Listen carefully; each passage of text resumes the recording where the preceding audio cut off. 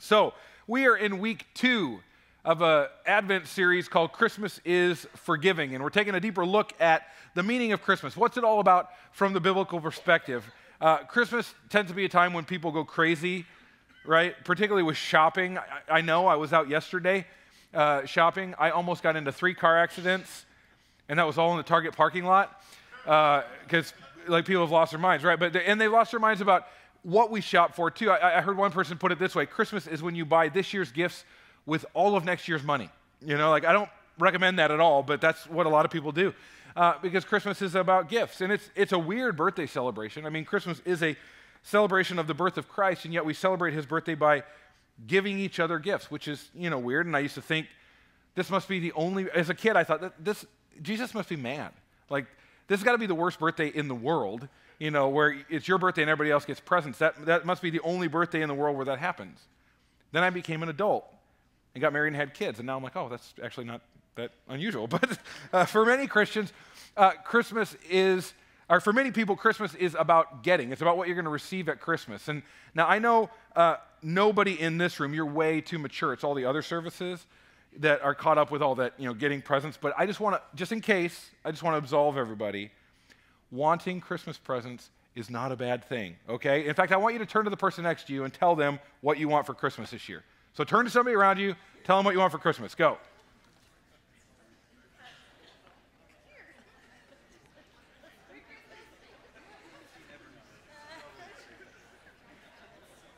All right, those of you who are sitting by your spouse, you're welcome. You now know what to get them, and so write that down. And if your spouse, just a hint, if your spouse said, oh, honey, I don't want anything, they're lying. So get them something and figure it out. But some people are hard to shop for. Anybody got anybody in your life hard to shop for? My wife is impossible to shop for, and it's because one of her spiritual, her love languages is gifts. And when you have the love language of gifts, you just like getting gifts, so you have a lot of things you want. And so I have a hard time narrowing down which gift is going to make her feel most special. My wife has a hard time shopping for me for completely different reasons, and maybe you're married to someone more like myself. I'm the spouse who never wants anything, and when I do want something, it's ridiculously expensive. Anybody married to that person? So I'm sorry for you. I can't help myself. It's either nothing or a car. That's like the world that I live in. I don't know. Or a motorcycle, an Indian motorcycle. Oh, Lord Jesus. Okay, anyway, back on track. But that's actually how you define a great gift. Because, see, I want to give her these gifts because I care so much about her. I want it to be special. I want it to last. And the problem, though, is these things that you've just got to have. Isn't it amazing how quickly it goes from got to have it to garage sale? I mean, does anybody remember the gifts they got last year? I know I got socks and underwear because I get them every year, but beyond that, I have no idea. I don't remember my Christmas gifts. And that's how you judge a good gift. The ultimate gift, the holy grail of Christmas gifts is the gift that keeps on giving. Yeah, that's right. It's the ultimate thing at Christmas. It's a gift that will last, that continues to impact. It's something that maybe I don't even know that I need or that I want, but the one who loves me just knows me so well that they know that I need this thing. And it doesn't ever get old. You never gets cast aside because it just meets such a deep felt need. Well, the reason that we celebrate Christmas is because God gave us one of those gifts. Christmas really is for getting. It's for the greatest gift ever received, given to mankind. And we're going to talk about that gift. Turn with me, if you will, to Isaiah chapter 9. If you're using one of our Bibles, we'll be on page 409. If you would like to use one of our Bibles, just raise your hand. The ushers will bring you one. And if you don't own a Bible, just keep this as a gift to you. Merry Christmas. We're going to talk about the greatest gift ever given. It's a gift that never gets old. It's a gift that has been affecting the world for centuries. It's a gift described in Isaiah chapter 9 by this prophet 700 years before the gift was given, and yet describing it perfectly. So Isaiah chapter 9, starting with verse 2. It says, "The people who walk in darkness will see a great light. For those who live in a land of deep darkness, a light will shine. You will enlarge the nation of Israel, and its people will rejoice. They will rejoice before you as people rejoice at harvest, or like warriors dividing the plunder. For you will break the yoke of their slavery and lift a heavy burden from their shoulders. You will break the oppressor's rod, just as you did when you destroyed the army of Midian. The boots of the warrior and the uniforms blood-stained by war will all be burned. They will be fuel for the fire. So this is kind of setting the stage for the gift that's about to come. And he starts out and he says, those in darkness will see a great light. Now what he's talking about there is the end of something called the intertestamental period. So that's just a really fancy word for saying when the Old Testament ended, before the New Testament began, there was a gap of 400 years. And during that 400 years, God ultimately he didn't speak much. And people were longing to hear the voice of God. And he's saying, hey, if you've been living in this time of darkness, it's about to get much, much brighter. He talks about things like rejoicing, dividing plunder, breaking the yoke of slavery, lifting the burden. He's saying, hey, listen, I know it looks bad now. It's about to get better. Restoration is coming. The gift that God is sending is going to change everything. And he gives us a couple great pictures of this gift. First, it won't be wrapped the way you think. He refers to a story, he refers to the army of Midian, and this refers to an Old Testament story you may or may not have heard. Gideon had to take his army up against the army of Midian, and they were way, way outnumbered, and God still says to him, hey, your army's way too big. And through a series of events, he whittles Gideon's army down to 300 men. And Gideon is, there's no way we can do this. And God says, okay, that's okay, you're not going to fight them. Here's what I want you to do. Go to their camp tonight, surround the camp with torches, and I want you to yell and play trumpets. Like, that's the plan. So they're out there, and they're like, and everybody in the camp goes crazy, kills each other. Isaiah refers back to this picture in order to tell us this message. Deliverance is coming in an unlikely way. When this gift comes, it's going to seem insignificant, but do not overlook it. The second picture we see here is that this gift will bring about peace.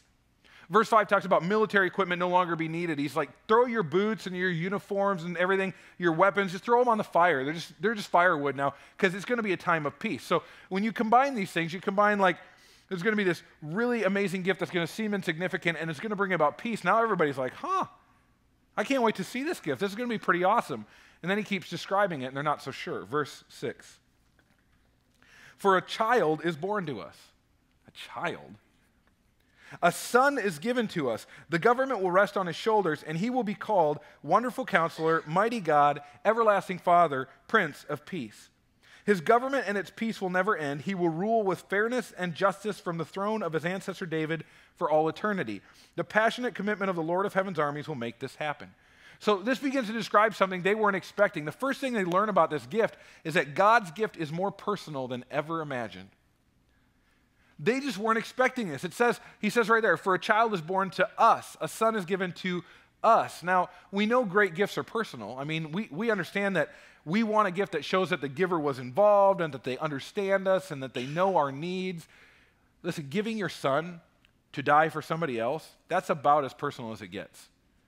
And this is what's going to happen. And it was prophesied for years and years and years, but Jesus comes and they miss it in large part because they weren't expecting God to be so personal. They expected a king, a Messiah, but they weren't looking for God to get his hands dirty. They were never expecting a suffering servant. No one expected God to get vulnerable. And yet he did. He got very personal because it was very personal to him. So the eternal enters the earthly. Heaven enters into humanity and becomes one of us. In John chapter 3, verse 16 and 17, it says, this is how God loved the world. He gave his one and only Son so that everyone who believes in him will not perish but have eternal life. God sent his Son into the world not to judge the world, but to save the world through him. God so loved the world, he so loved you, he so loved me that he gave his only Son. He gave us an opportunity to be redeemed. He gave us a choice. You can follow me or not. But he looked down, he saw you, and he said, worth it. Worth it. And he gave everything. So this gift couldn't be more personal, and it was way more personal than they ever could have imagined. The second thing they found out is that God's gift is more powerful than ever imagined. It's right there in that name. It says the government will be on his shoulders and he will be called, and then it lists all these names. Wonderful Counselor, Mighty God, Everlasting Father, Prince of Peace. Now, in Scripture, there are no wasted words, and names are particularly important. Always in Scripture, names tend to mean something. Now, that's not necessarily true in our society. Anymore, names either don't have a lot of meaning or parents don't consider the meaning when they name their son. For example, I'm named Phil. Phil means lover of horses. Okay? Now, listen, I don't have anything against horses. Horses and I are copacetic. Right? We're good. But I don't love horses. You know, my parents didn't look at me, you know, when I was adopted and I was first placed in their arms. They didn't look at me and go, man, he looks like he loves horses. Like that was not their thought process. They just went, we want to name him Phil. We like the name Phil. We like the sound. They didn't think about the meaning. That would never have happened in Scripture ever. Okay? Names meant something. So like Eve, for instance, Adam and Eve. Eve means mother of all living. Okay? That's what it means. Abraham, father of the multitudes, father of nations. So when this Scripture says he will be called, everyone would have been like leaning in. Listen up, because what is about to happen is they're about to tell you that the gift, and they're about to tell you the nature and the character of the gift. And the first thing that we learn is that he's called Wonderful Counselor. Literally, Pele Yats in the Hebrew. It's two thoughts put together. Pele means beyond understanding and comprehension.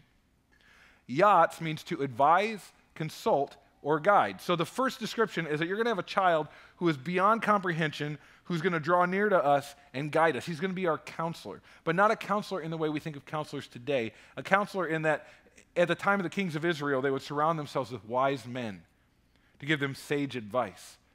That's what God is sending us. He's sending us someone to walk alongside us and tell us the right way to go. In fact, in Colossians chapter 2, verse 3, it says, in Christ is hidden all the treasures of wisdom and knowledge. That's who he's sending us. He's sending us a wonderful counselor and guide. The second name he gives us is Mighty God. The Hebrew is El Gibber. El meaning Jehovah God or Emmanuel, God with us. This child is God in the flesh. And then Gibber has three meanings: hero, warrior, champion. So this child is the hero they're waiting for, the warrior that's come to fight their battles, and the champion of the people. Now, I don't know, maybe you're struggling to see God that way because you're looking around right now and you're like, man, all the pain and suffering in the world, like all the wars and famine and natural disasters. I mean, we had a huge disaster in our own community this week, and you look at the hurt and the pain and you go, Jesus, where's your power? I mean, maybe in your life right now, you're struggling with, loss of job, loss of loved one, your family's falling apart, you're struggling with addiction, swallowed up by loneliness, and you're sitting here and Christmas is, celebrating the mighty God, and you're like, God, where's your power? And here's what Jesus is saying to the church. You're there, aren't you? I mean, in Philippians chapter 2, verse 3, it says, for God is working in who? In you. He's giving you the desire and the power to do what? To do what pleases him. Here's what we need to understand about Jesus' power. God did not send Jesus to make life easy. He sent Jesus to make us new. That's why he sent him. He sent Jesus with the power to change us from self-centered to selfless, from sinner to servant, from who you are to who God made you to be, so that you can then go out and make the world a better place. The third description he gives us is everlasting Father. Everlasting is just, perpetual with no beginning or end. And so what we understand is that this is a picture of something we call, at Christmas, we call the incarnation. It's God taking on flesh. It's the eternal God, the Son of God taking on human flesh. But then the other part, Father, maybe that's the harder pill to swallow for you. If you've got a really great father, a dad, celebrate it. If he's still around, tell him. Call him tonight and be like, Dad, I'm so glad. Because the truth is, many don't have that. Far too many, Dad was either cruel or distant or angry or just not there, just absent. The problem is, we begin to project that image of God onto the everlasting Father. And we begin to look at him through that distorted lens, and we get a distorted lens of who God is, who his son Jesus is. Now, here's the truth. This scares me to death as a father. Any dads in here ever mess up? Okay? Good, a few of you. Some of you mess up because you're liars. I mess up all the time, and I have to, apologize to my kids. I let them down. I blow it, and I think about, I don't want my kids, because I have failed my kids, I don't want my kids thinking Jesus will too. So to train them or to allow them to look at God through the earthly father lens is very dangerous. So I would help you understand, our heavenly fathers, our earthly fathers are not a reflection of our heavenly Father. Our heavenly Father shows us how far our earthly fathers fall short. So I would encourage you to set the Father lens down for a second and just look at Jesus through the lens of Scripture. Everything God the Father was in Scripture is in Jesus. Compassion, love, protection, guidance, support. He is our everlasting Father. And then my favorite picture, the Prince of Peace. I love this picture. In Hebrew, it's the Sar Shalom, okay? Sar is the one who's in charge. It would be like in the Jewish culture, it would be the prince. It's where we get our word czar, okay? He's the one who rules over all. And then there's Shalom. Shalom, the Hebrew meaning is peace, but it means more than peace. It's a greeting, but it means rest, tranquility, and most importantly, wholeness or completeness. The idea is that through this child, he is the only place you will ever find completeness. You will never be made complete in anyone other than Jesus Christ. He's the Prince of Peace. And you might go, I was absent that day. Like I didn't get my share of the peace. What's going on? And sometimes that's just the case. I mean, life still happens, right? I'm not saying if you live for Jesus, everything's going to go your way. That's not the case. Peace is not absence of conflict. Peace is peace in the midst of conflict, right? But many people say, well, I don't have peace. If you don't have peace, I would ask you this question. Where are you standing? Because I want you to picture it this way. The Prince of Peace will cover you with his covering of peace. But we can live in a way that steps outside of that peace, can't we? Or we can step back under it. Like, for instance, if you decide to go home and, have a big fight with your spouse in front of your kids, call them names, and can you live in that environment and that be a place of peace? If you go out after this and charge up, you're up to debt, and you're up to your eyeballs, and yet you go out and charge a bunch of Christmas gifts, and can you create that, and you can't pay the bills, can you create that environment and create a place of peace? Can you party every night, sleep around, get drunk, and experience peace? No.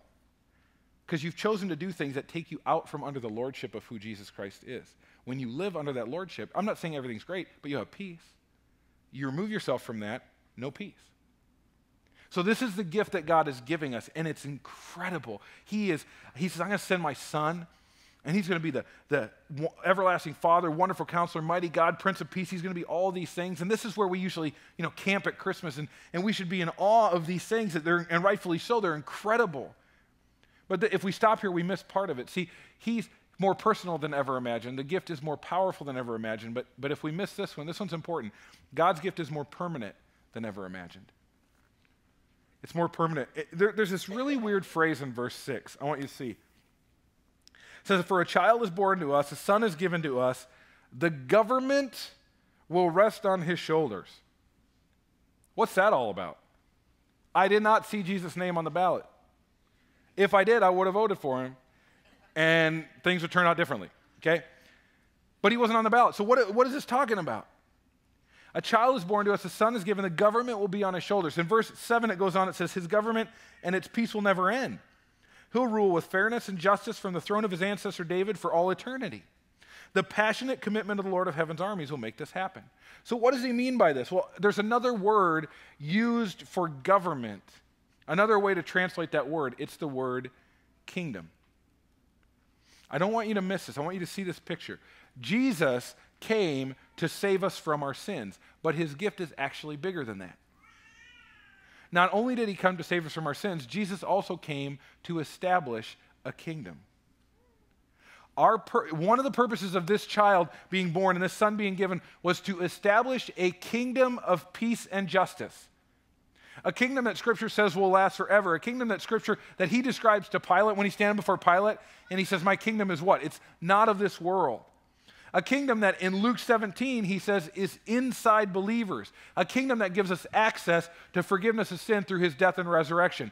He made possible access to the kingdom of God, and then when he left, guess what? He gave us the keys. There's another name for this kingdom. Do you know what we call it today? We call it the church. We call it the church. The greatest gift that the Father ever gave was his son Jesus. And the greatest gift Jesus ever gave was his life to pay the price for our sins. But in giving his life, he was also giving us access to be part of the church, part of the body of believers. Now, throughout history, people have tried to kill the church.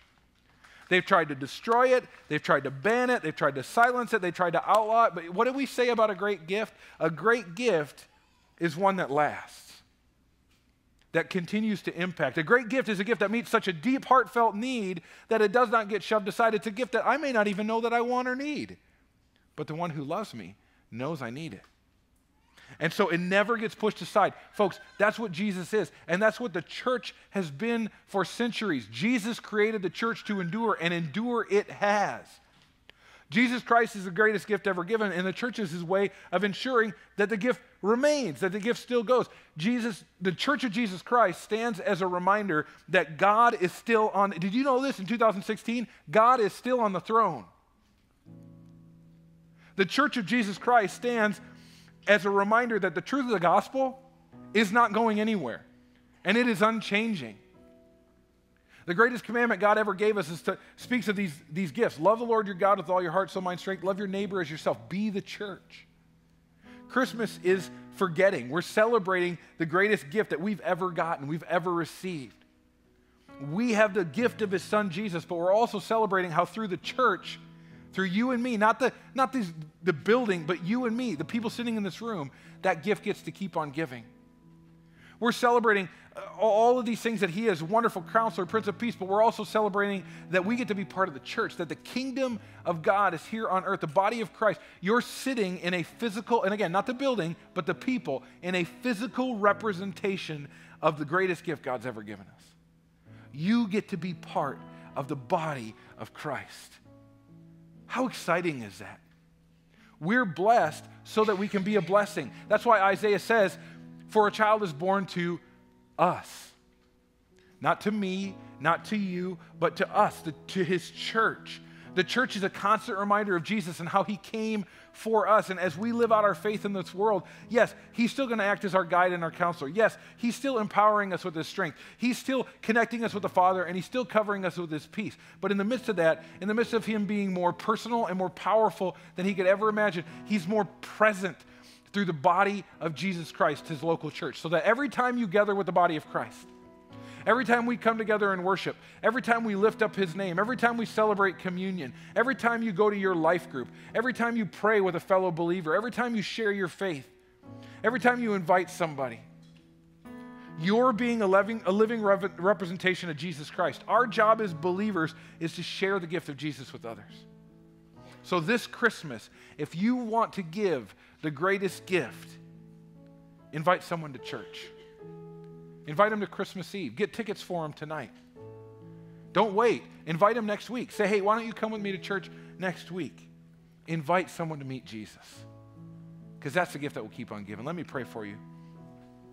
Father God, you are all of these things. Your son Jesus is wonderful counselor,